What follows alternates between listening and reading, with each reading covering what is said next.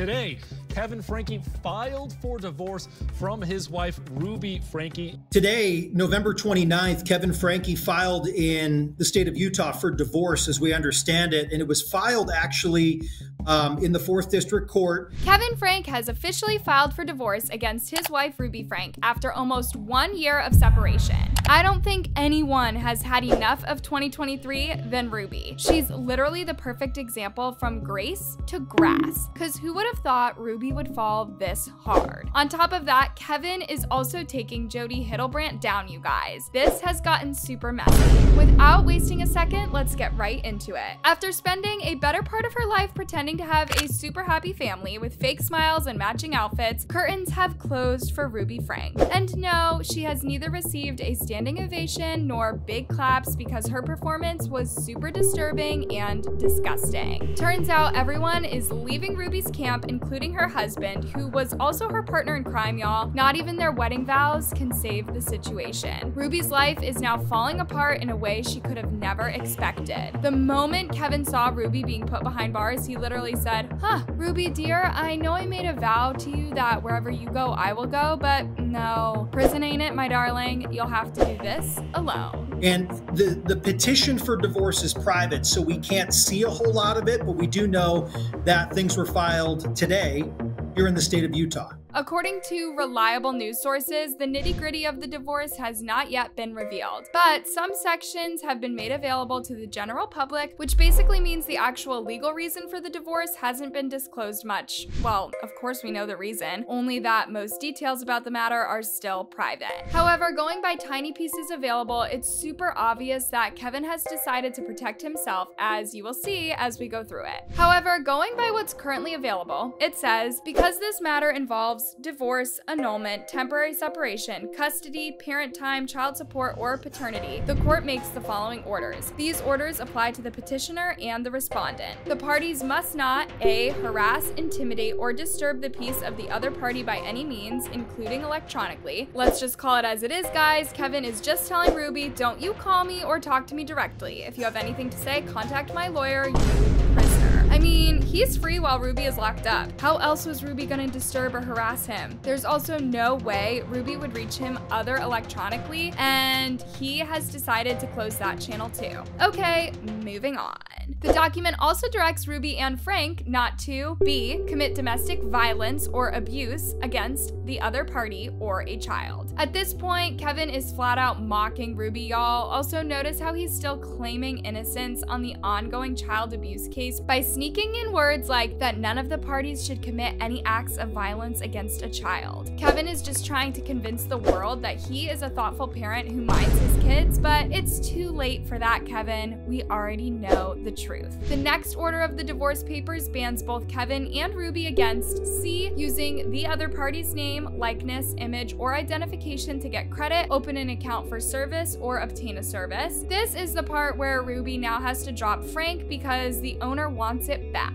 Okay, she doesn't necessarily have to drop it, but basically she's being warned that it's the end of the road for her because her soon-to-be ex-husband doesn't want any official engagements between them. Oh, and that part about bank accounts, I'm pretty sure there isn't much left in their joint account. There's a high chance that they were almost done eating all the YouTube money they made by exploiting their children. Let me tell you guys, people have never rejoiced at someone else's downfall the way that they're celebrating this one. And I'll show you a couple of comments later, but for now, let's continue going through the document. Okay, on to the next point. D, they are both not allowed to cancel or interfere with telephone, utility, or other services used by the other party. Now, this is a bit sus, y'all. You know what? This is all Kevin's lawyer's idea. Yep, it looks like Ruby and Kevin still have a few leftover coins from their kids' YouTube money, and Kevin doesn't want Ruby to stop him from using it for his own personal expenses like paying the phone bill or something. For someone who has spent pretty much all her life flexing her power over others, she must be having breathing problems because the tables have turned and now she doesn't have control. Furthermore, this order will only work in Kevin's favor now that Ruby will be in jail for so long, and Kevin will be out here finishing up everything they shared. This document only gets worse, y'all. It literally gets worse, especially for Ruby. E, none of them is allowed to cancel, modify, terminate, change the beneficiary, or allow to lapse for voluntary non-payment of premiums without the written consent of the other party or pursuant to further order of the court, any policy of 1. Health insurance, 2. Homeowners or rental insurance, 3. Automobile insurance, or 4. Life insurance. Ruby must get an equally good lawyer just like Kevin did because things are going to get messy here. It's obvious that Ruby will want to contest so many things in this divorce because she won't have equal freedom and privilege as Kevin, and yet Kevin will still have access to her money. On top of that, the document further states that F, regarding the division of property, personal property, or debts, both parties are not allowed to make any moves like disposing or transferring such property to a third party unless there is written consent from the other person or when there's a court order. Here's where it gets interesting though. It says that even though they both cannot dispose or sell the stuff they own together, there will be instances when it will be allowed to provide for the necessities of life. What will stop Kevin from selling the family car to provide for the necessities of life? Now on to the next part of this crazy story, guys. Kevin is also going after Jodi Hildebrandt, Ruby's business partner, who is now facing 6 counts of child abuse charges just like her fellow Ruby. Kevin is now petitioning the state of Utah to thoroughly vet people before giving licenses to therapists and life coaches. In simple terms, Kevin is just throwing shade towards Ruby and Jodi's business connections, where Jodi and the mental health counselor, while Ruby Franke's title was Certified Fitness Mental Health Trainer. These two delusional women used to give the most outrageous and unreasonable parenting advice. One way to know if your child is managing what is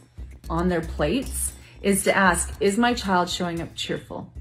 Is my child showing up responsible? Is my child available if I ask her to do something like, hey, could you wash up the dishes for me? Hey, would you mind taking out the garbage? Are they available to say, yeah, sure, Or are they pushing back? I don't have time, I can't do that.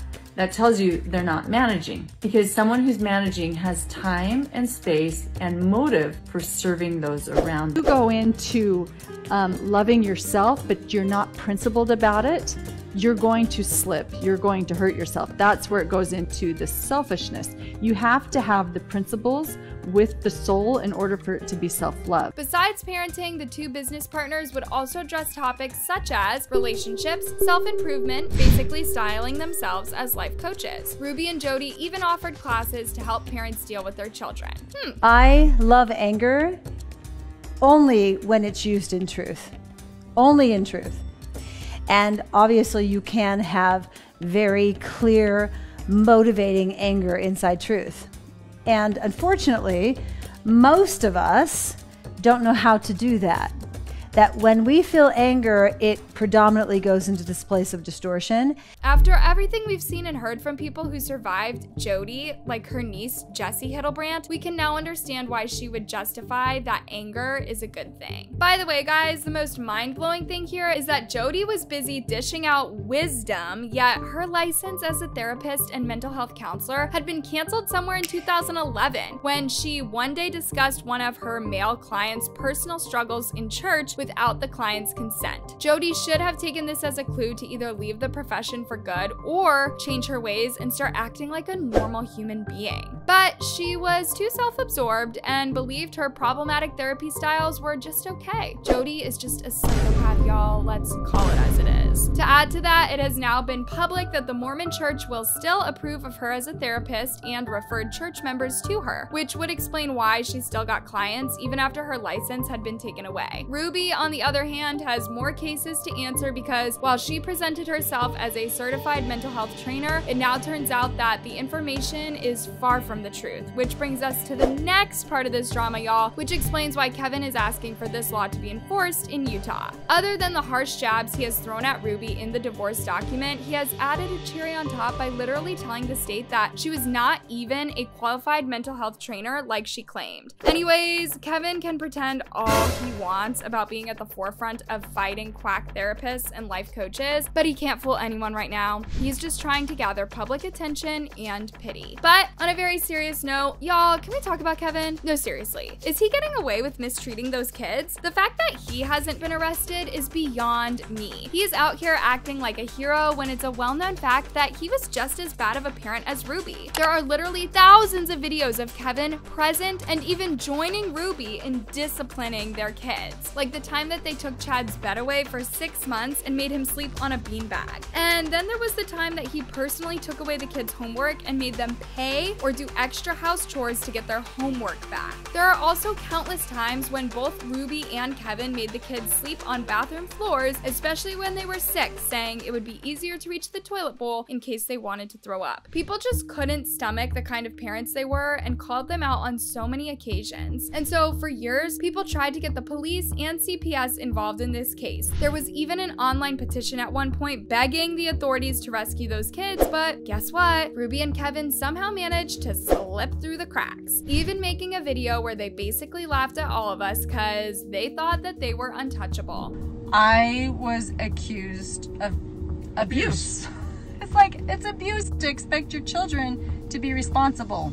To grow up and be productive adults. Kevin and Ruby even made decisions together regarding punishing the kids, like the one time that they sent Chad away in the wilderness. It was also around that time that CPS went over to the house to check on the well-being of the kids, and when he was asked why they sent their child in the middle of nowhere against the child's will, his response was, as for Chad, he's in a wonderful place right now with a good group of friends and a healthy outlook on life where he holds high standards and high boundaries. Then he added, he's definitely not chained in our basement. Chained in the basement? This right here proves that chaining kids in the basement was something Ruby and Frank would do so often. Because how can such a piece of information just come out of nowhere? For someone who made money from mistreating his kids for years, either Kevin just has a shit ton of audacity, or he's yet another psychopath just like Ruby and Jodi if he thinks he's actually innocent. I don't know about y'all, but I believe Kevin has only managed to stay out of jail this whole time because he has a lawyer. You see, the moment Ruby was arrested, Kevin and his lawyer dropped everything and focused on making Kevin look innocent. They'd hop from one media house to another trying to convince the public that Kevin was innocent, and their strongest argument was that Kevin wasn't in the house when the mistreatments were happening. However, tell me why Kevin's lawyer suddenly couldn't comment when asked about Kevin's actions and involvement when he was still at home. One of the allegations is that the kid,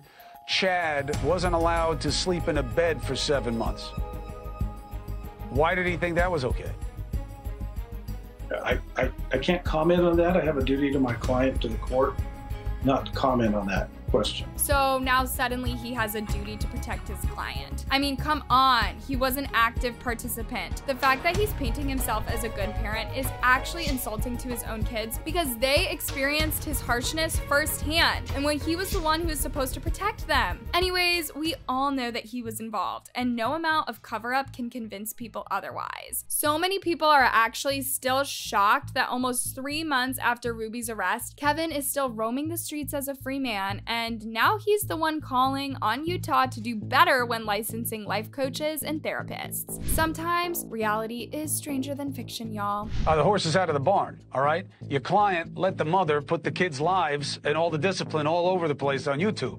So that decision was just fine when they were monetizing it. Now all of a sudden they want standards and they want us to be careful about the kids. The careful question here goes to whether or not they were careful with the kids. Did your husband have a role in the behavior that's now being charged? Absolutely not. How? When he's the father and he was in the house, how did he not know and not do anything about it? Mom had the kids for the summer and went out of the county with the kids. And if he had known of or thought there was abuse going on, he would have been all over it. So is your suggestion that everything that has been charged happened after he left? Correct. So none of the things that the mother has been charged with happened when he was in the house? That's correct. It happened in a house that was a couple of 100 miles away from where Mr. Franke was. I know he wants us to believe he had no part in the latest parenting tragedy, but he supported withholding food as punishment. But Kevin wanted his daughter charged with burglary. They're both nuts, those poor children. He needs to petition his church to stop recommending counseling by unsafe clergy and counselors. I love how enablers never think that they are part of the problem. So back to Ruby. For someone who for a very long time believed she had it together, Ruby Franke is now left disgraced, ashamed, and alone. Because her life is far from what she had pictured, and so many have pointed it out. I watched this lady for years, and all her siblings. I was in on the gossip boards back then, and we pointed out all the crazy Ruby stuff. But never in my wildest dreams did I expect it to play out like this. Like, I knew she was nutty and would make it on the show's World's Strictest Parents, but this is so beyond horrific. The stark contrast between her crimes and the amazing do-it-all supermom persona she portrayed is really fascinating. She wanted to be YouTube famous and a top Mormon influencer. Now she'll be remembered as some lunatic who got sucked into a crazy cult and tied up her kids. Just sad. I hope the kids find safety and healing far away from cameras. Also guys, is it just me or is Kevin doing the most to distance himself from his once upon a time love of his life? Let me know your thoughts down in the comment section, guys, and keep it here because y'all, I'll keep you posted on any new developments to the 8 passengers case. Thanks for watching.